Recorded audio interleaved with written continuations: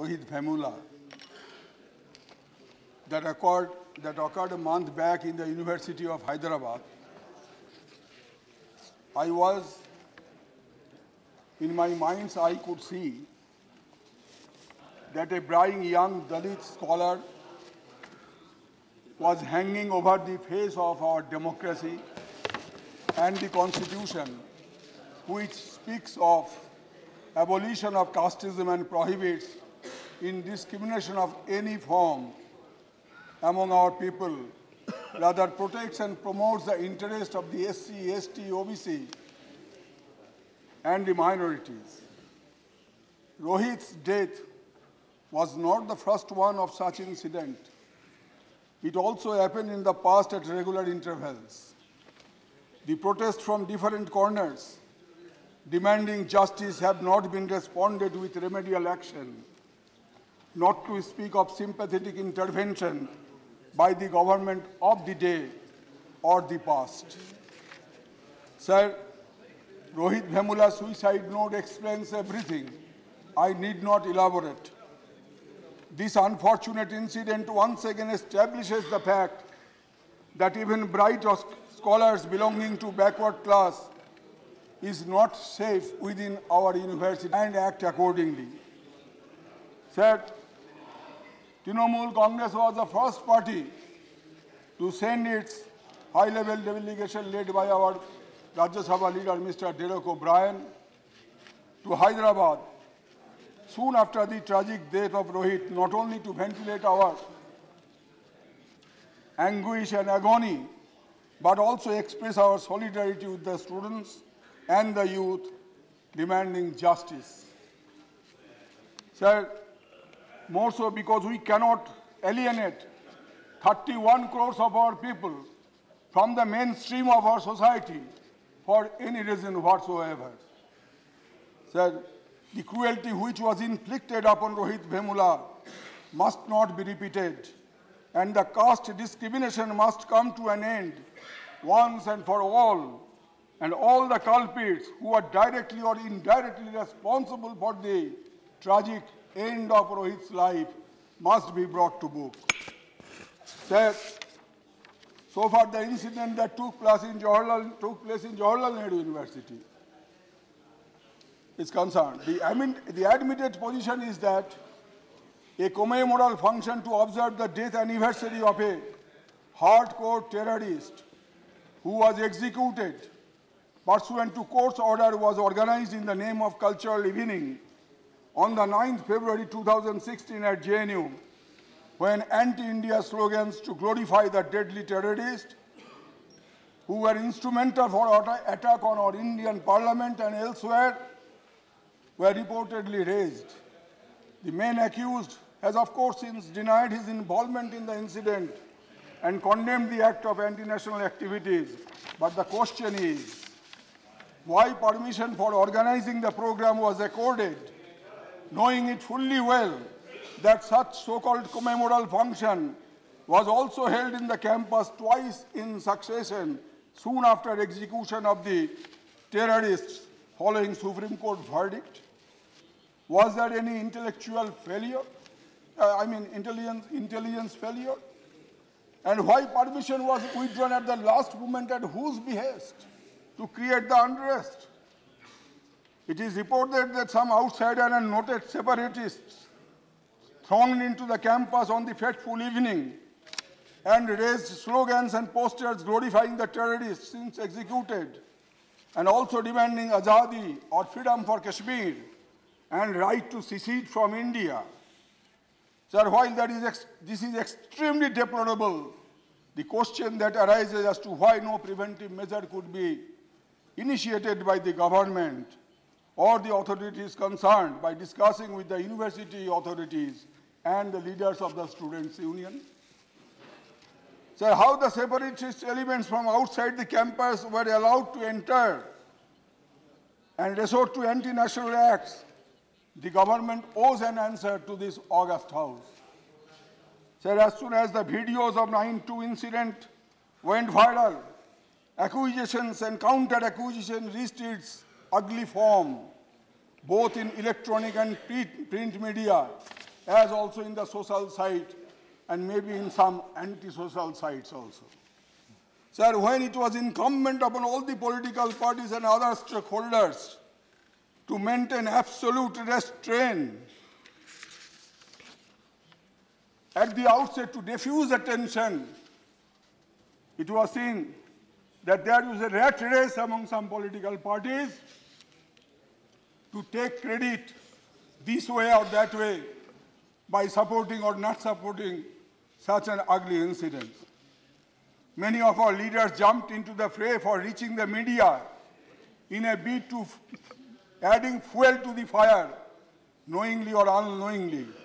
Even a very senior functionary of the government acted irresponsibly by spreading some information on the Twitter, which is baseless, later proved. Sir, Kolkata had to face the immediate effect of Jawaharlal Nehru University incident.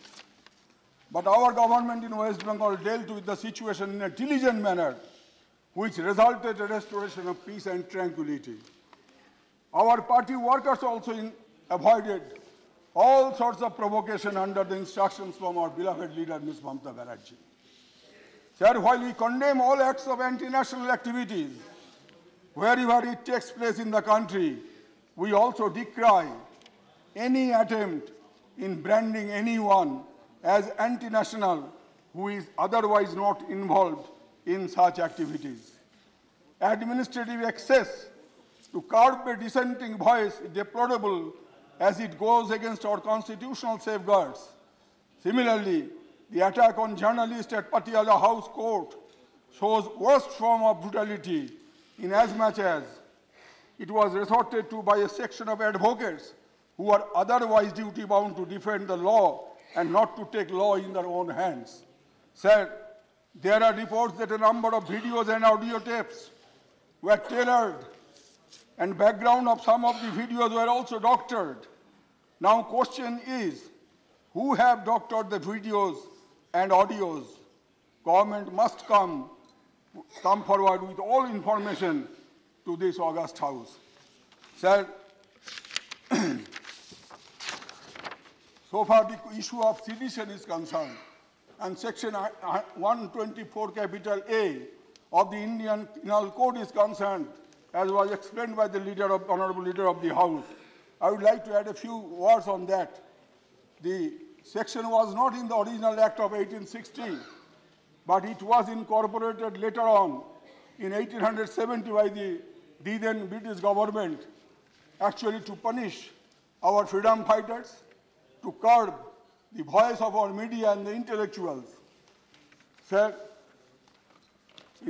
this word sedition was first interpreted in the case of Queen versus Bal Gangadhar Tilak in the year 1897 by the Privy Council. Even Mahatma Gandhi was not spared. He was also put under, slapped this section 124A, and which led Mahatma Gandhi to say, and I quote, "Affection cannot be manufactured or regulated by the law. If one has no affection for a person, one should be free to give the fullest expression to his disaffection so long as he does not contemplate, promote, or incite violence," unquote. Our Supreme Court, in plethora of cases, has also ruled in that direction. Therefore, while determining the elements of disaffections to the government or the nation, utmost care and restraint is needed by the law enforcing authorities.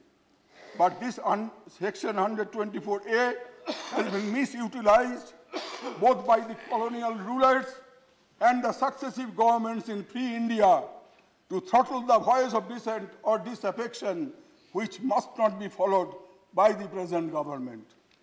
In England, since 2010, the sedition law is restricted against non-citizens.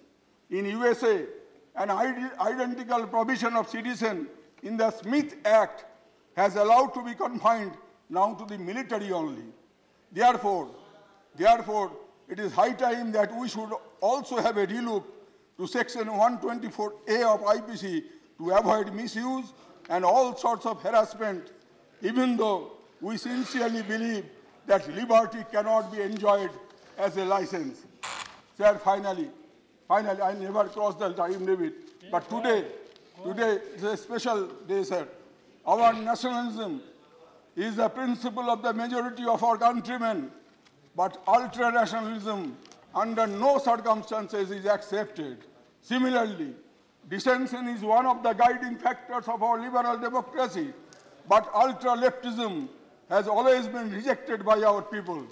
This is why a particular political party which denounced Indian independence and used to burn out copies of our constitution and national flag on the street of various towns and cities of India, raising the slogan of "Ye Azadi Jhoota Hai," and even accusing India as the invader during the Sino-Indian War in 1962, has been compelled to accept our political mainstream, and now they have become a part of our political system. Sir, there is another party which, after experiencing defeats after defeats in states after states, and also at the national level, reducing itself to a microscopic minority, is now trying to fish in troubled water or any stream of water so that it can get back its monopoly to rule and ruin the country. Somewhere it joined hands with the vociferous elements and forging unholy alliances with the party which not only butchered thousands of their workers, but all along worked against the unity and integrity of the country. Sir, my final words would be that then there is a rise of a third party which propagates jingoism and conveniently shaken off the tenets of patriotism. What the nation wants is more and more today is not jingoism, but patriotism. And we are committed to our motherland to protect our national integrity at any cost. In the words of the Tagore, I want to conclude, sir, with your kind permission, that, "O my country's soil, I bow my head to you. On you is spread the universe, encompassing the universal mother's saree's end. O amar desher mati, tomar pore thakai matha, tomate bishwo mayer achol badha, O amar desher mati, tomar pore thakai matha." Thank you very much. Mr. Narendra Kumar Kashyap. Sir, कल हमारी party की नेता